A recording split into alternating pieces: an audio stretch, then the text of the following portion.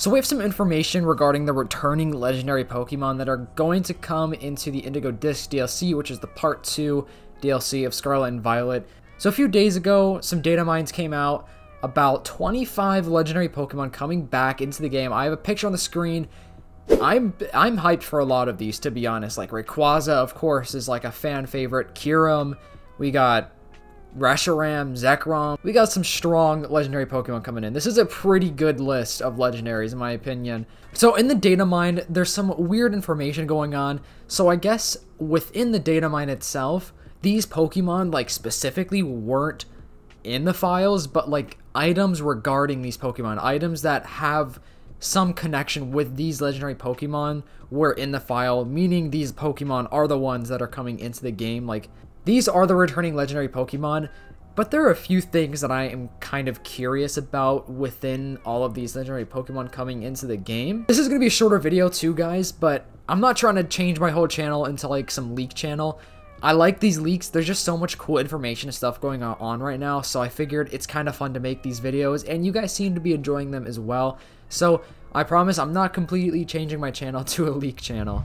Also, really quickly, guys, I'm doing a giveaway when I hit 10,000 subs for a $20 Nintendo eShop gift card. So all you have to do to enter that giveaway is like the video, comment down below letting me know you want to be in the giveaway, stay tuned for future videos, and subscribe to the channel, and then you'll be entered. And then when I actually hit 10,000, I'll be announcing that giveaway winner.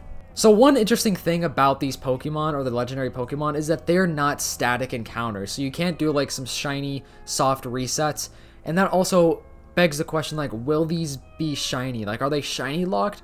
I don't think that they would be shiny locked. I can't imagine them shiny locking all the legendary Pokemon, maybe a few of them.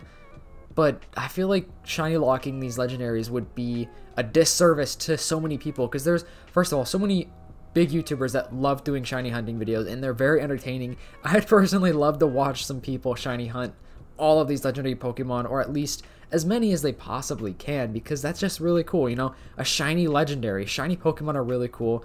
Legendary Pokemon are really cool. Put them together, that's just some really cool content, some neat gameplay right there. So I guess we'll probably know within a few days if they're shiny locked or not. The DLC Part 2 is actually coming out really, really soon. And the way that you get these Pokemon isn't directly known, but it looks like you're going to have some type of item, hence, you know, the items that are named after these 25 legendary Pokemon. You're probably going to have some type of item to somehow either spawn them or get access to them. I'm not exactly sure how we're going to be able to battle them and catch them, but they're not static encounters, and we're going to have a specific item. And then somebody in the replies down here said, oh, the vending machine makes sense now. You buying items that could spawn legendary Pokemon from a vending machine, something like Rainbow Wing, Silver Wing, Clear Ball, etc. So earlier in the month, or I guess a few weeks ago, Riddler Q tweeted a picture of like a vending machine. You know how he riddles, he puts like clues and hints towards whatever the actual leak is. So maybe we're going to have some type of vending machine where we buy items to access the legendary Pokemon. That's actually kind of a neat idea right there.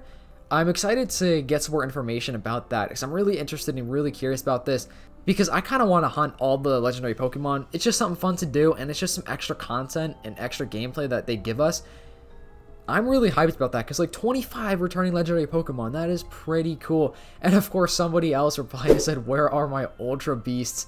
That's, yeah, I wish we had the Ultra Beasts coming in too. That would be really cool. Maybe they'll add them later in 2024. Probably not. I don't really know if we're getting any more Scarlet and Violet DLC or like major updates next year. There were also some rumors that suggested like a Part 3 and 4 DLC that are going to come out next year. I highly doubt that. I think that is just complete speculation. I mean, I know by like the sound of it, the way of just like spending some type of currency or trading some type of item in a vending machine to receive an item to access the legendaries does sound kind of weird, but I'm sure it's more in depth than that. Because look, with Dynamax Adventures, you can shiny hunt.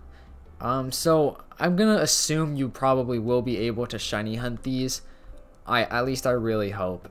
That's the biggest concern. I don't know why they even shiny lock Pokemon. It just doesn't make sense. It's so stupid. Why would you shiny lock Pokemon? There's no reason to do that. Anyways, I hope you guys enjoyed this video. Let me know what your thoughts are, and I'll see you guys in the next one.